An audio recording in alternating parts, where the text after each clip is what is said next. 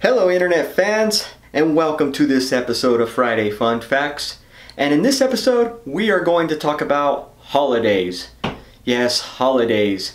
Now, are there certain holidays that we used to celebrate that still exist that we don't celebrate anymore? Have you ever wondered this?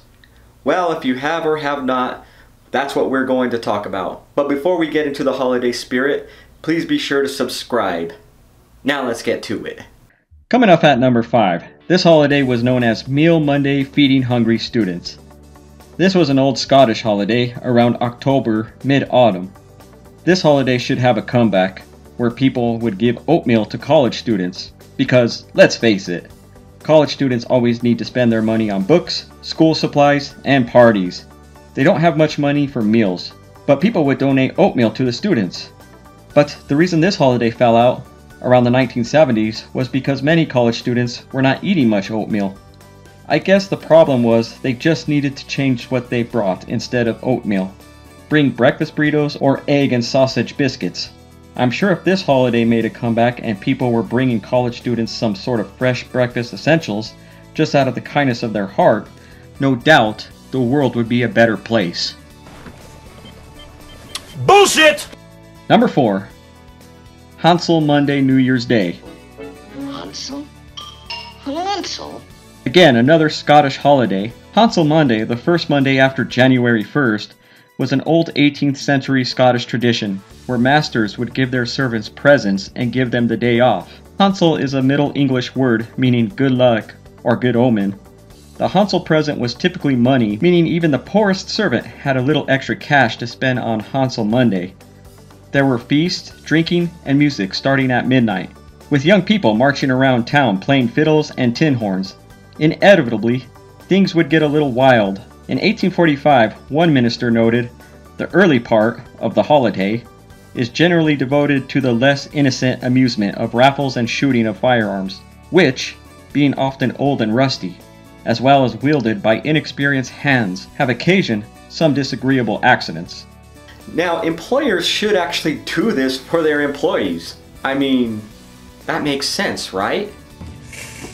Ooh, yeah. I'm gonna have to go ahead and sort of disagree with you there. Number 3. Old Maid Day. This started as sort of a joke in the 1950s. A woman named Dorothy Babe complained that she only got presents on Christmas, where her married friends got wedding, baby shower, and anniversary gifts throughout the year.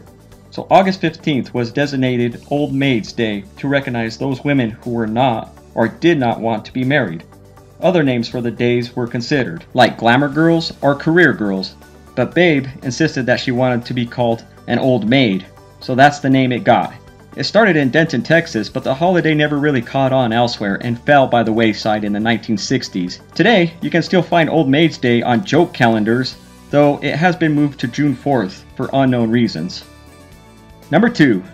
MichaelMas. MichaelMas, which was celebrated on September 29th, is meant to celebrate St. Michael and all of the angels, but it's also been associated since the Middle Ages with buying, selling, and cooking and eating so-called stubble geese, which are geese that are leaner than the ones traditionally eaten at Christmas. Celebrating Michaelmas in the UK fell out of fashion over the last century, meaning it's right for Americans to appropriate as another opportunity to gorge themselves silly. Think of it as a warm-up to Thanksgiving. And number 1, Arbor Day. There have been National Arbor Days in Spain since the 1500s. In the US, it started in the 1870s in Nebraska.